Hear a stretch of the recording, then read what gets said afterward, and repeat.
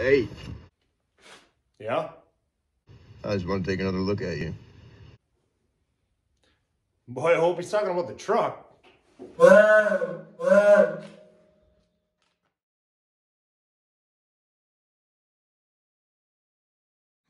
Back at putting heat in the old truck. So as you can see, I painted the housing for the heater core. So that's pretty cool. I even got, check this out. I got the sticker for it that's gonna go right in that circle there. Pretty snazzy. Anyway, I also have the 12 volt blower motor for it. Now this honestly didn't fit. These holes didn't line up with the holes, so I had to drill other ones and I just centered it accordingly. So, but I will. I'll start slapping this back together and then I'll get it back in the truck. But before I get it into the truck, to me it makes sense to paint in here. Oh, my light died. Yeah, my light died. Oh well. So I'm gonna do some pour 15 in here. I'll have to mask it off so it doesn't bleed through or anything. I got to keep an eye on it because the weather seal here for the windshield's leaking. And I got some water dripping down. So I probably won't do way down on the floor here where it's wet. Just up where the heater core is going to block me from getting at any of it. So I might as well hit that with 415 right now.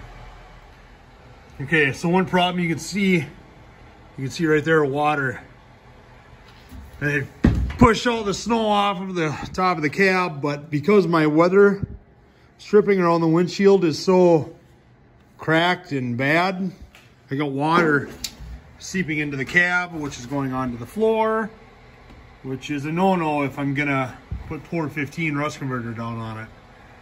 So I'm trying to dry it out best I can. Good times.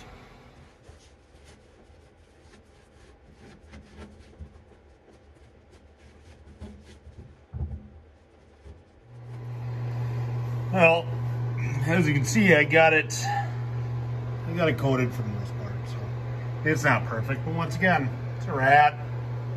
Doesn't need to be. All right, we'll let it dry. Hit it again tomorrow. All right, it's been a few days. Pour 15 is nice and dry. It turned out good. So it'll get covered with insulation and carpet eventually. I did the ceiling too. I figured now is the time to do the ceiling. So I gotta paint the dash. I mean, it makes sense. I should paint the dash before I put carpet on the floor and all that fun stuff. So I'm gonna do that. But right now, I've got an itch I wanna scratch. This summer, I bought this for this truck. I wanna class up the truck a little bit. So I wanna see if it'll fit. Now, you can tell looking at it, get a view on it.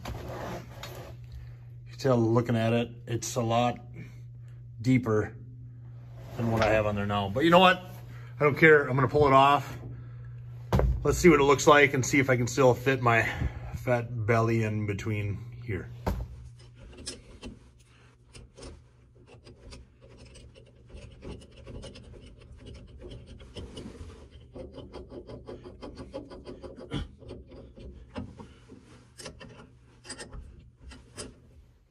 Okay, for those of you that have never seen this before, the steering wheel has two holes that are threaded in them, right here and right here. And this puller just pushes on the center point of the steering shaft here. And then these two bolts will pull up on it when I turn this down. So let's see. All right, I'm gonna have to use two hands. I can't use the camera and do this. Give me a second. Oh, yeah, that's not good. I'm already bending stuff, I feel like. When the puller flips over like that, that's not a good sign. I'll thread these bolts in more.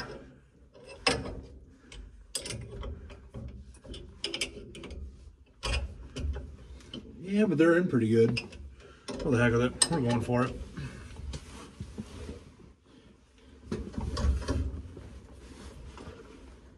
Oh, come on. Sometimes you gotta hammer on this. Let me get a hammer quick.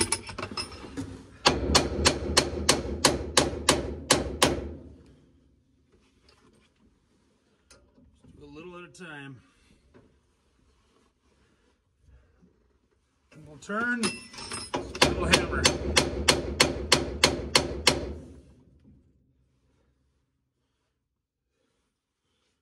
Wow, this thing's on there.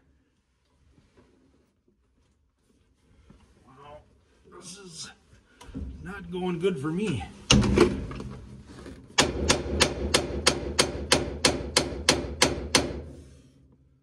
Woo! Yeah. That thing doesn't want to come off. Oh crap, something stripped. Oh no, it popped. Good. Whew, that scared me. Okay, so now that it's loose, I should just be able to pull it right up like that.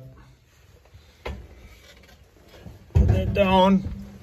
And you can see the focus, you can see the splines here. That's where it makes the contact and stays in place. Let's see if this even fits. God, I hope it does. It's gonna suck if it doesn't. And it does. But, so here's the question. I don't got a lot of space between this one pack, I call it. That's not a 6-pack, but just one big pack. And that. Let's see it. My awesome visor. Come on, get up out of my way.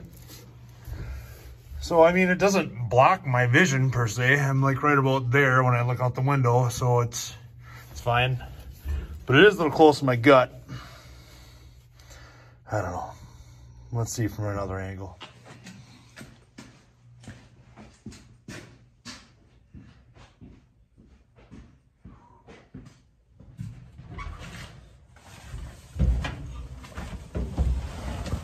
Ooh. I got it to go down as far as I can. I mean, it's not... I'm not skinny, that's for sure. But it's so cool looking. The sucker is right in your face, isn't it? But I mean, I'm gonna put in a lap belt. I've already bought them. I just have not installed them yet. Or not a lap belt, I'm sorry, shoulder belt. So, I don't know. It looks pretty cool though. I like it a lot. Check it out. Look at that. That is just so cool. I love the looks of it.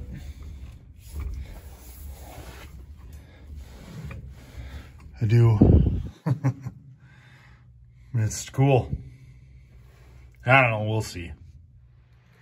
All right, so before I put the heater core and the heater back in, all that fun stuff, I figure I should probably paint the dash. I want to paint the inside of this and make it somewhat pretty. I'm not going to get crazy. I'm not going to do the door jambs or anything like that. I'm just going to do the dash, maybe around like this trim and the back eventually. I've still got cab corners to do, so it's not like I'm not going to get crazy and get behind the seat. Rat rod. Remember, keyword rat rod. So, but I'll get the dash, I'll paint it up. That way I don't got to worry about getting overspray or masking up the heater core. So we'll sand it, get it primed and paint it, and go, go, go. Primed. Okay, so I painted the inside of the cab.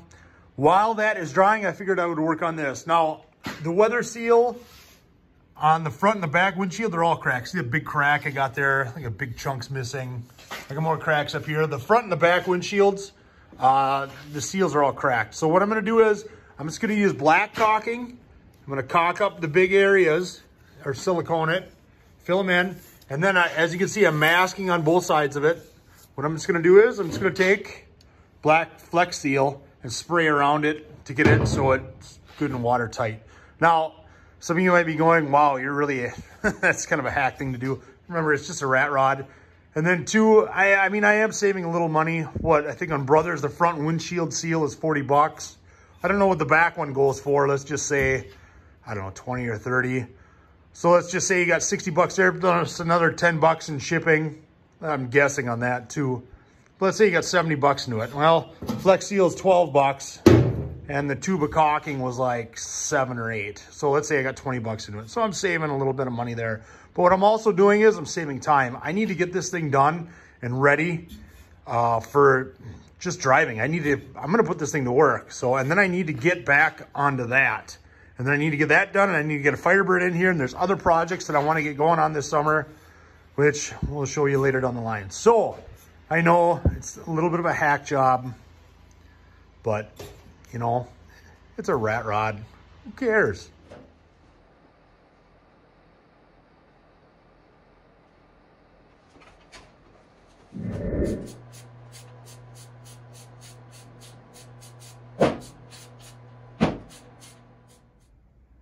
Painted. All right, it's the next day. Flex Seal's pretty dry, so and where I put the caulking down, it's still a little soft, but that's all right. So what I'm gonna do is I'm gonna take a nice sharp knife. I'm gonna score both sides of the weather seal before I try to take this tape off. I'm just scared if I try to take it off now, it'll just pull on that Flex Seal and it just won't be as pretty. So we'll do that and see what it looks like. All right, so here's the final result. You tell, is it perfect? No, that's okay. That's what this truck's all about. She's sealed up though. Knock on wood, I'm hoping it doesn't leak anymore. So, all right, let's finally put some heat in this thing, shall we? I've got everything painted. Let's just slap this heater core together, shall we?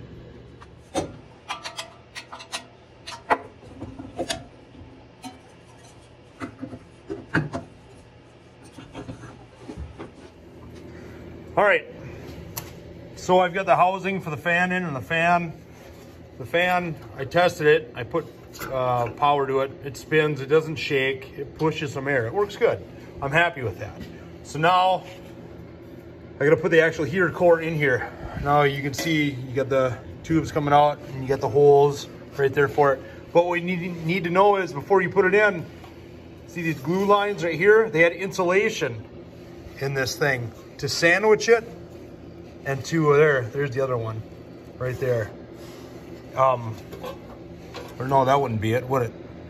I don't know. They had insulation in here. So what I gotta do is, let's just put it in there. If this thing sits in here like this,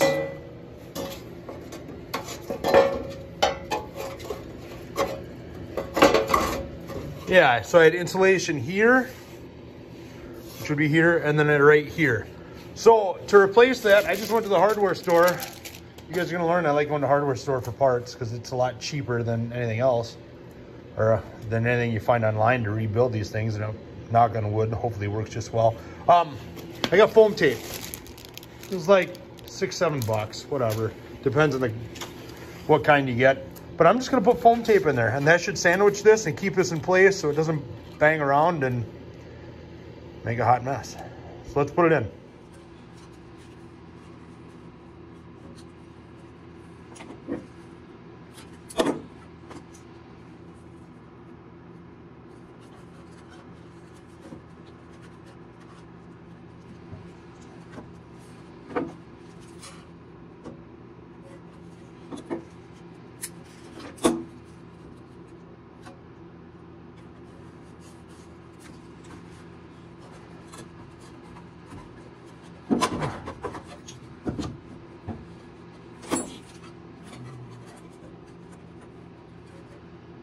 An exact measurement, right?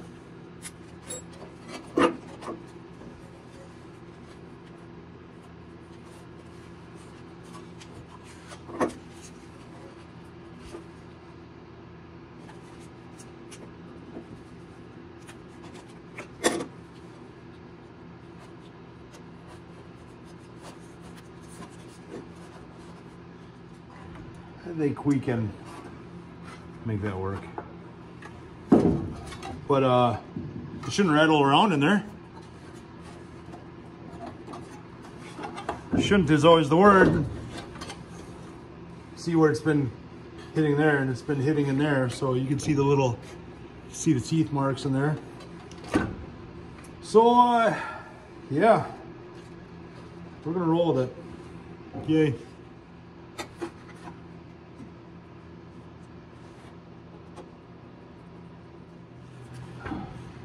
Well, I think it's all together. I don't know. I guess we'll find out, right? All right, we're finally putting it in. It's about time, Nick. So I don't know, I'm just throwing this thing up here. Let's just see what happens, huh? Shove the wires through there. Make sure the fan, the blower motor goes in that hole. Also, what else have I seen here? Come on now, you. All right, you can see that big hole where the blower motor went. There's a seal that goes around there. I gotta find it. That's what I was wondering what's going on. But, I mean, it's up and in. So I gotta put some bolts in it and it'll be in place. It's pretty cool. Okay, so you can see there, you know, I gotta obviously put the gasket in. I've got it here, but as you can see, it's too big for it. So, what the heck with it? I'm just gonna make one. I made one out of cardboard or construction paper. I'm just gonna wrap it with black duct tape so it's like waterproof. And then I'll put this over it and mark my holes, drill it, and put it in. So one thing to be mindful of, if you buy that, I think it was from Brothers, you know, the old seal's not gonna work on it. You need to get a seal with it if they offer it to. So there it is, my homemade gasket. So it's did. So I mean, it fits snug and it's strong. It's got duct tape on it. We'll put it in, see how it looks. There, she's not perfect, but she's in and she's sealed for the most part. And whatever, if I got a little space, I'll put some light in there. If I got any little space, I'll just put a little bit of black silicone in there. Big deal. Love the rat. Okay, next, let's deal with the heater hoses. Going to the heater core. Now, in past videos, there's like a splitter valve. Honestly, I don't know what it is. I looked in my owner's manual of this thing. I can't find exactly what that's called or what that is, but I've been known to be blind before, so I probably just missed it in the book. I'm gonna guess it's just like a shut-off valve for summertime, so hot water or coolant is not going through my heater core and getting too, so it doesn't get too hot in the cab in the summer. I'm guessing that's what it is. I can't find that. Shame on me for not putting it in a place where I can find it. But the heck with it. For now, I'm not gonna worry about it. I'm just gonna hook this thing up direct to the heater core. And if it gets too hot, or if I find out what that is, I'm sure I can find that splitter valve or whatever that is in a junkyard. So I'm not gonna worry about it right now. I'm gonna hook these up. So it looks like both the hose ends on the heater core are 5/8. So I'm just gonna run a shorter 5/8 hose off this and run the 1 5/8 right in there and hook it up, and hopefully I have heat. And then I also gotta do my wiring. So I'll figure that out. Let's go. So here's a little tip. When you're doing stuff like this, where you're messing with heater hoses and you just gotta unplug them quick and then replug them back in, as long as they're not brittle and they're still soft and don't crack, just pinch them off with a pair of vice grips. That way you don't lose so much coolant and you don't gotta worry about draining the whole system. So I'm just gonna undo this quick, put it into here, and then I'll feed this other line through here. I'll lose a little bit, but nothing to write home about. Okay, so I got it together and I thought, oh, everything was good. I mean, I made a little bit of a mess. You know, I knew I was gonna spill some. But I thought everything was okay. Then I saw that puddle and I went, what's going on? And the heater core was leaking. Of course, panicked, but then I just realized I just didn't tighten up the hose clamps all the way. It's still, when I lean on it, it still leaks a little bit. It's just getting all that residual stuff out of there, I think. So I think / hope. Yeah, I hope so. We'll find out, right? All right, so I doubled up the hose clamps And it's been dry for probably a good 20 minutes now. So I think, knock on wood, that did it. Let's move on to wiring up a switch in this thing, shall we? I got the blower motor switch all wired up. So I've even got it tied into the ignition the way it should be. And the little light is even blue. It matches the dash. I like it. Like I said, test it out. It's tied into the ignition. Just the way that it should be. I like it. All right, so I believe this is the last thing I need to do. The duct work for the defrost. So from here to here, and I've got another one on the driver's side. I'll show you what I'm gonna do about that. So, when you go to Brothers website, they show you the kit that they sell for the hoses for the duct work. And there's like 8 hoses. I don't know why. In my eyes, you only need 2, you know, one on each side for the defrost, but whatever, I'm sure there's a reason. But what I did was, to save a nickel, I just went to the hardware store. I just measured what I needed. And this is the closest I get to it. So, I mean, I've got, how many feet? I've got 8 feet of this stuff. So I could pack it up in the attic of the garage and use it for the next one too. I'm not gonna use 8 feet on this as I make more of a mess in my garage. But yeah, I'll just cut this up to size and clamp it down and make it work. Let's see how it looks. All right, so there it is. So you can see I just cheated. This is the closest size. They're actually 2 different sizes. This was, I think, 1 7/8 for this defroster. And the other side, and the driver's side, it was 2-inch diameter, outside diameter for the hose. So obviously the hose I got was just one size. So once again, rat rod, I just duct taped them. So no one's gonna see them. It's gonna function. That's what matters to me. All right. So I think it's time to test it. Even though I don't have a steering wheel on it, I'll have to remedy that. Okay, well, I guess it's now or never. Boy, that interior looks sweet, doesn't it? I like that brown and that blue, actually.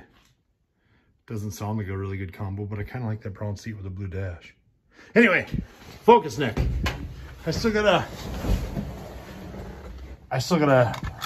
you know, install this all the way. I'm gonna screw it in, but man, it looks so cool. The dash. Okay, once again, focus, Nick. Okay, so let's hopefully I didn't drain the battery so much. Let's see if she starts up.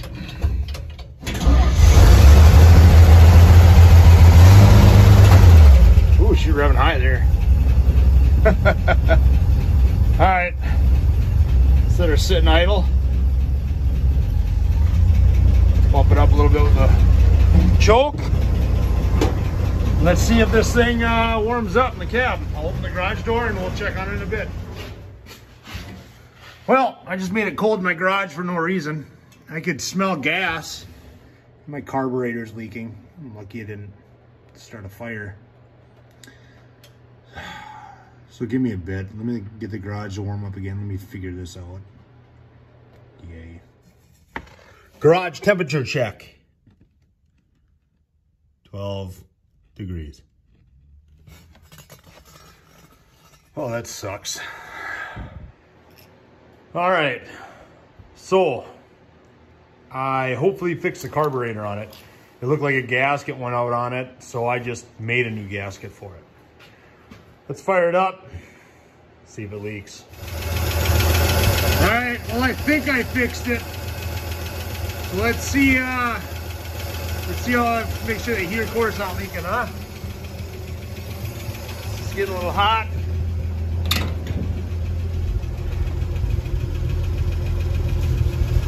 No wetness. That's good. Let's turn the fan on, see what happens.